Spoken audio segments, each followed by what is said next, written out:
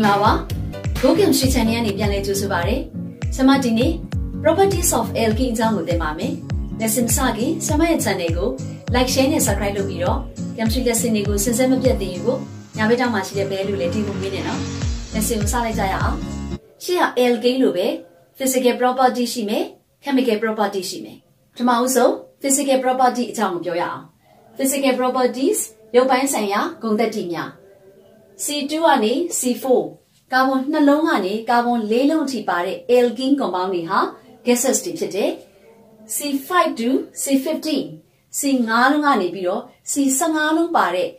Alkene compounds ha, liquid state biro. C Satalong at Teddy Alonha, solid state pare. Now tell Alkene physical properties, Tamamhoi, Alkene, Yopan Saya Gondatiga. In solvent water, Alkene ha, Yemamapio.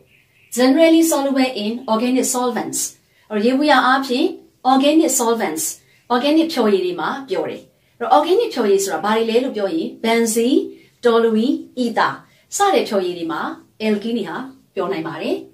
Less dense than water. Or yete, these are needed. Now the need of your mesui, lighter than water. Yete, pore. Do not conduct electricity. Do not conduct electricity so raw. Yes, it's a machine. Band in A. Band in A raw, Alkene ha, Lerema Milame solution with the luminance. Luminance ragaro giving out the light. No? Tu Lerema Milame solution, Layame do Milane, Maunema so in Bobido Tapare Liamo do Yame. Now chaga, smoking flame. Alkene Milame solution, Migo mining trade. Smoking flame, Migo mining triazi at Tawingaro, carbon monoxide trelu, not today. Okusama Yoge, da Alonha, physical properties, Tamamu Vale, your Baisayakon that day. Being Samaru, chemical properties, chemical reactions, Digo, Sadidwaya. Chemical properties of Alkene. Alkene ye, Dagontatimia. Alkene ha, unsaturated hydrocarbon pite, bounded WZ, Domho addition reaction will be bare. Addition reaction go Sama ABC so be counseling que tongu quabi of your me. Number A, addition of hydrogen. Hydrogen bounded zinc, domho hydrogenation. Number B, addition of halogens. Halogen bounded zinc, domho halogenation. Number C, addition of hydrogen halides or halogen acids. Dago hydrohalogenation lo kobare. Sama arao council to kujensi equation in a yebio shimbaba me. Hydrogen bound sura H2 bound me. Halogen bound sura X2 bound me. X2 sureniama Cl2 Br2 I2 sat mare. Hydrohalogenation suragaro HX bound me. Halogen acid lupure HX niama HCl HBr HI sat mare. Council que A ne B ne within be mapare. Tomaso general equation alkyne R will don't be me R CH double bond CH2 plus H2. Suitable indicator don't put it sama nike 300 degrees Celsius go don't me. Hydrogen are to be matalo when biro R CH2 single bomb to biro da CH3. Namega R pare adre ALKANE LK Dagabale Alkene Chipame.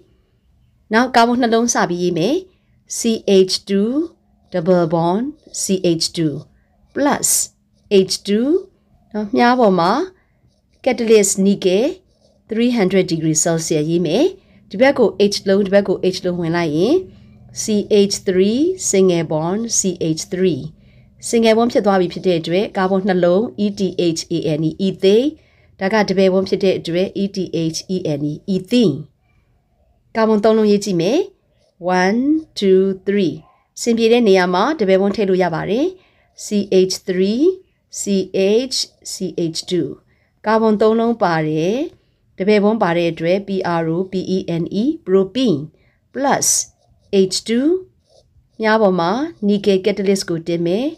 Pujain 300 degrees Celsius be me. The Beboye Galia carbon Nakuma, Hover H long to H long when lying CH3 single bond CH2 single bond ဖြစ်သွားပြီ CH3 hydrogen ဝင်တဲ့အတွက်တပည့်ဘုံကနေ single bond ဖြစ်သွားပြီးတော့ single bond က PRO PANE propane เนาะကာဗွန်3လုံးပါတယ်နောက်ထပ်ကာဗွန်4လုံးပါတဲ့ butene ကိုရေးပြပါမယ်အဲ့တော့ butene မှာဆရာမ isomer structure နှစ်ခုရှိပါမယ်1 butene နဲ့2 butene အဲ့တော့1 butene ဆိုတာကာဗွန်4လုံးကိုဆရာမဒီလိုရေးလိုက်မယ်ကာဗွန်နံပါတ်1 2 3 4ဒီဘက်ကစရင်တပည့်ဘုံကဒီမှာရှိပါမယ်ဟိုက်ဒရိုဂျင်ဖြစ်ရအောင် CH2 CH CH2 CH3 ဒါကကာဗွန်နံပါတ်1 2 3 4ဆိုတော့1နဲ့2ကြားမှာရှိတဲ့အတွက်သူ့ရဲ့နာမည်ဒီ1ကာဗွန်4လုံးပါတဲ့အတွက် bu တပည့်ဘုံပါတဲ့အတွက် ENE 1 butene သူ့ထဲကိုဆရာမက H2 ပါမယ်မြားပေါ်မှာဆရာမဒီတစ်ခါ nickel 300 degree Celsius ကိုတင်ပေးပါမယ် nickel 300 degree Celsius ကြိုက်တာ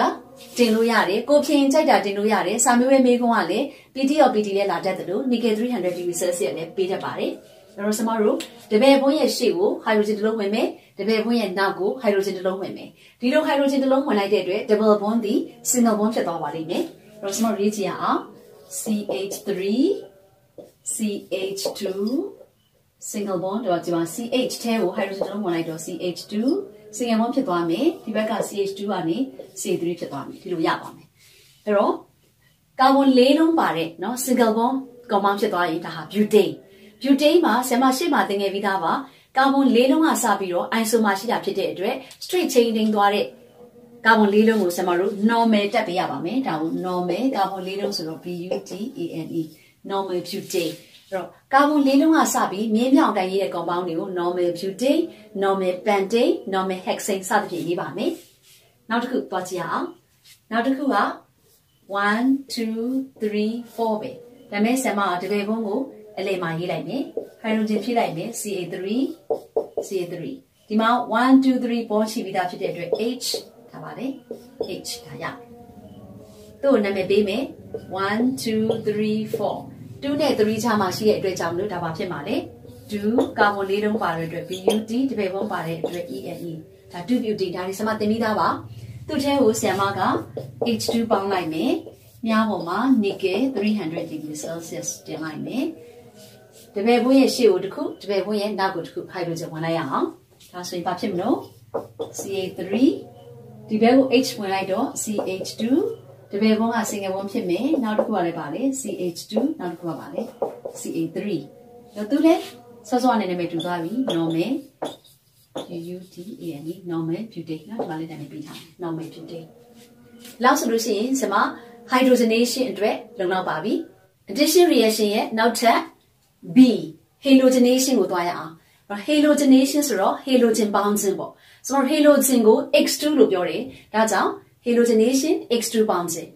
X2 ပေါင်းတဲ့အခါမှာအဲ့ဒီ X2 နေရာမှာအများဆုံးဝင်နိုင်တဲ့ halogen နှစ်ခုဟာ Cl2 နဲ့ Br2 အဲ့တော့ဆမ X2 နေရာမှာ Cl2 ပေါင်းပြမယ် Br2 ပေါင်းပြပါမယ်ဒီ halogenation မှာတေးချောင်း condition အများကြီးမလိုအပ်ပါဘူးတခါတလေမှာတော့ဆမတို့ဟာ rate of reaction ကိုမြန်စေဖို့ catalyst တွေနဲ့သုံးရတာတော့ရှိပါတယ်အဲ့တော့ဆမနဲ့အရင်ဆုံးရေးကြည့်ရအောင် plus x2 အဲ့တော့ condition တေးချောင်းမလိုတဲ့အတွက်ဆမ x2 ပေါင်းတဲ့အခါမှာဘာမှမတင်တော့ဘူးတပည့်ဘုံရဲ့ဒီဘက်ကိုရှေ့ကို x တစ်လုံးဝင်မယ်တပည့်ဘုံရဲ့နောက်ကို x တစ်လုံးဝင်တယ်စောစောကဆမတို့ hydrogenation လို့ပဲတပည့်ဘုံရဲ့တစ်ဖက်တစ်ချက်ကို x တစ်လုံးစီဝင်တယ်လို့ပဲတပည့်ဘုံရဲ့တစ်ဖက်တစ်ချက်ကို x တစ်ခုစီဝင်ပါမယ် R CH X single bond CH2X ဒီလိုရမယ်နာမည်ပေးရအောင် R ပါတယ်တပည့်ဘုံပါတဲ့အတွက်သူ့ရဲ့နာမည်က ALKEN ပါပဲလေ alkene မယ်เนาะဒါစောစောကလည်းရေးထားပြီးသားနာမည်ဟိုဘက်ကိုပေးတဲ့အခါမှာတော့ဆမနည်းနည်းပြောချင်တယ်တပည့်ဘုံလေးကို halogen အစားထိုးဝင်တဲ့အခါမှာနာမည်ပေးတဲ့အခါမှာဆမတို့ကစောစောကလိုမျိုး hydrogen ပေါင်းတာမျိုးမဟုတ်တဲ့အတွက်ကြောင့်မလို့ alkane တို့ ethane တို့ဒီလိုဖြစ်မသွားတော့ဘူး alkene နဲ့ဝင်တာဖြစ်တဲ့အတွက်ဟိုဘက်မှာဆမ alkene ကိုပြန်ခွာပါမယ်ဒီမှာ single bond တွေကြီးပဲရှိတော့လဲပဲ alkene ကို halide နှစ်ခုဝင်တာမို့လို့ alkene dihalide လို့ပေးပါမယ်ဒီမှာ alkane dihalide လို့ပြောလို့မရပါဘူးအဲ့တော့ alkane ဟာ saturated hydrocarbon ဖြစ်တဲ့အတွက်သူ့ရဲ့နောက်မှာဆမတို့ substituent မရှိဘူးဒါကြောင့်နာမည်ပေးတဲ့အခါမှာ ALKENE alkene dihalide ဒီလိုပေးပါမယ် နောက်တစ်ခုဆရာမကာဗွန်နှလုံးစာရေးကြည့်မယ်နော် CH2 double bond CH2 သူ့ထဲကိုဆရာမ Cl2 ပေါင်းပါမယ်တပည့်ဝင်ရဲ့ရှေ့ကို Cl တစ်လုံးဝင်မယ်တပည့်ဝင်ရဲ့နောက်ကို Cl တစ်လုံးဝင်မယ်အဲ့တော့ CH2 Cl single bond CH2 Cl ဒီလိုရေးပါမယ်အဲ့တော့ကျောင်းသားကဒီ reaction ကိုရေးတဲ့အခါမှာသတိထားမှာပါလဲဆိုရင် Cl2 ဝင်ခြင်းကြောင့် double bond ကနေ single bond ပဲဖြစ်သွားတာ hydrogen တွေရော့သွားတာဘာမှမရှိဘူး hydrogen တိုးလာတာဘာမှမရှိဘူးเนาะနာမည်ပေးရအောင်အဲ့တော့သူ့ရဲ့နာမည်ကကာဗွန်နှလုံး ETH တပည့်ဘုံပါတဲ့အတွက် ENE ethene စောစောကဆရာမပြောတဲ့အတိုင်းဆိုလို့ရှိရင်ကျမတို့ဒီ pattern နောက်ကိုလိုက်ပြီးတော့မှနာမည်ပေးရုံပါပဲ alkene ကိုပေးရင် alkene dihale လိုက်ဆိုရင် ethene နဲ့ဝင်နေဆိုရင် ethene dichlorine ဝင်ထားတဲ့အတွက် chloride ဖြစ်မှာပေါ့နော် ethene ကိုပြန်ခေါ်မယ် ETH ENE ethene chloride နှစ်ခုကိုလို့ di CHLORIDE ethene dichloride ပြီးလို့ရတယ်အဲ့တော့ဆရာမစာမေးပွဲဖြစ်ရင်ကျောင်းသားတို့ပြက်သားသားနာမည်တစ်မျိုးပဲဒါအများဆုံးလေ့ကျင့်စေချင်လို့ဆရာမတစ်မျိုးပဲရေးပြီးတော့လဲပဲရှေ့ရ organic lesson တွေမှာ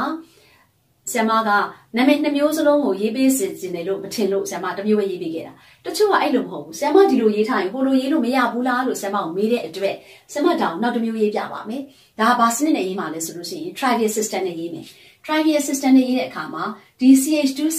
ethylene လို့ပြီးတယ် ETHYLENE ethylene trivial မှာ double bond ကို YLENE ပေါင်းထည့်ရတယ်ဆိုတဲ့ lesson ကိုဆရာမဒီ organic နာမည်ပေးတဲ့ lesson တွေမှာအများကြီးသင်ပေးပြီးသားပါဒါကြောင့်အစင်လိုက်သင်လာတယ်ဆိုရင်တော့ဒါကိုသိပြီးသားဖြစ်ပါလိမ့်မယ်အဲ့တော့ trivial system ethylene လို့ပြီးတယ်ဆိုတော့နောက်မှာဆရာမ di မထည့်တော့ဘူး ethylene chloride ကိုရေးပါမယ် CHLORIDE chloride ကိုရေးပါမယ်ဒါကိုဆရာမတို့ကခွဲခြားပြီးသိဖို့လိုတယ် ethene dichloride သို့မဟုတ်ရင် ethylene chloride ဒီလိုပဲရေးမယ်အဲ့တော့ ethylene လို့ရေးလိုက်တဲ့အတွက်ဆရာမနောက်က di မထည့်တော့နော်ဒီမှာလဲ ethene ကိုဆရာမ ETHYLENE ethylene လို့ပေးထားမယ်နော်နှစ်မျိုးတကယ်တော့စာမေးပွဲဖြေမှာနှစ်မျိုးရေးစရာမလိုဘူးတစ်မျိုးပဲရေးစရာလိုပါတယ်နှစ်မျိုးရေးတဲ့အတွက်အချိန်လဲပိုကြမယ်အမှားလဲပိုများနိုင်တယ်ဒါကဆရာမ comment မှာစာမေးထားတဲ့ကျောင်းသားရှိလို့နှစ်မျိုးလုံးဖြေပေးထားတာဒါက IUPAC system ဒါက trivial system ကဲနောက်တစ်ခုကာဗွန်3လုံးရေးကြည့်အောင်ကာဗွန်3လုံးကCH3 CH double bond CH2 သူ့နာမည်ပေးမယ်ဆိုရင်ဆရာမကကာဗွန်3လုံးဖြစ်တဲ့အတွက် PROPENE propene နောက်တစ်မျိုးရေးမယ်ဆိုရင် PROPYLENE ဒါ propylene ဒီလိုဖြစ်မယ်သူ့ကိုတော့ဆရာမက BR2 ပေါင်းပါမယ် BR2 ပေါင်းရင်တော့ဆရာမ condition ထည့်ပေးမယ်အဲ့တော့ BR2 ပေါင်းလို့ရှိရင်ညားပေါ်မှာ 1% CCl4 เนาะ carbon tetrachloride ကိုထည့် BR2 bromine ရဲ့မူလအရောင်က reddish brown ဒါကြောင့်ဆရာမဒီမှာ REDDRSH reddish brown ဒီလိုရေးပါမယ်တပည့်ဘိုးတဲ့ကို BR2 ဝင်ပြီးတဲ့နောက်မှာ CH3 CHBr ဒီမှာရှေ့မှာ BR ဝင်လိုက်တယ်တပည့်ဘိုးက single bond ဖြစ်သွားမယ် CH2 BR ဒီလိုမျိုး CH3 CHBr CH2BR ဆိုတဲ့ compound အသစ်ဖြစ်သွားပြီဆိုရင်တော့ bromine ရဲ့မူလအရောင်ဟာပျောက်သွားတယ်နော် colorless ဖြစ်သွားတယ်ဒါကြောင့်ဆရာမနာမည်ရေးပြီးလို့ရှိရင် colorless ကိုရေးပေးပါမယ်နာမည်ရေးရအောင်နာမည်ကစောစောကလိုပဲ ethene ဒီ ethene dichloride ဖြစ်တယ်လို့ propene ဒီ propene dibromide ဖြစ်တယ်ကာဗွန်3လုံး PROPENE propene dibromide နာမည်နောက်တစ်မျိုးရေးစေချင်တယ်ဆိုရင် PROPYLENE propylene bromide PROMIDE bromide စမနာမည်နှစ်မျိုးစလုံးရေးပေးထားတယ်တစ်ခုက IUPAC system တစ်ခုကပါလေ trivial system trivial system မှာ YLENE ထည့်တဲ့အတွက်ကြောင့်မလို့ကျမတို့ bromide နှစ်ခုကို di လို့ထည့်ပြီးတော့မသုံးဘူးပေါ့နော်အဲ့တော့ propylene bromide ပဲရေးပါတယ်သူကအရောင်မရှိတော့ဘူးဆိုတော့ကြတော့ကျမတို့ COLORLESS colorless ဒီလိုမျိုးရေးပေးရမယ်နော်ကာဗွန်၄လုံး compound ရေးကြည့်အောင် CH3 CH2 CH double bond CH2 သူ့နာမည်ပေးမယ်1 2 3 4ကာဗွန်1နဲ့2ကြားမှာတပည့်ဘုံရှိလို့1ကာဗွန်၄လုံးရှိတော့ BUT 1 2T ဒါမှမဟုတ်1 butyl link ပေးလို့ရတယ်နော်ခုပဲပေးတော့မယ် plus ပါလေ CL2 CL2 ပေါင်းလိုက်ရင်ရှေ့ကိုတစ်လုံးနောက်ကိုတစ်လုံးမြင်ရအောင် CH3 CH2 CHCl single bond CH2 ပါလေ Cl နော်ဒီရှေ့ကို Cl တစ်လုံးဝင်တယ်ဒီနောက်ကို Cl တစ်လုံးဝင်တယ်နာမည်ပေးမယ်ဆင်မရှေ့က 1BUT ကိုပြန်ခေါ်လိုက်မယ် 1BUT ဒါ ENE နဲ့ပေးထားတာဖြစ်တဲ့အတွက် 1BUT di CHLORIDE 1BUT dichloride အဲ့တော့မှတ်ရတာရှုပ်မှာဆိုလို့ဆင်မတို့ derivatives method နဲ့လည်းပေးလို့ရတယ်နော်ဆင်မပေးမပြတော့ဘူးတကယ်လို့ derivatives method ကိုဘာလဲသိချင်ရင်တော့ဆင်မရဲ့ရှေ့ရ lesson မှာ naming system ဆိုတဲ့ lesson ကိုရှာပြီးတော့ကြည့်လို့ရပါတယ်နောက်တစ်ခု CH3 CH double bond CH CH3 ဒါကတပည့်ဘုံကိုအလေကောင်မှာထားတာမို့လို့1 2 3 4 2နဲ့3ကြားမှာရှိတဲ့အတွက်2 BUTENE 2BUT သူ့တော့ဒီတစ်ခါဆရာမက BR2 ပေါင်းပြပါမယ်BR2 ရဲ့အရောင်က REDDISH reddish brown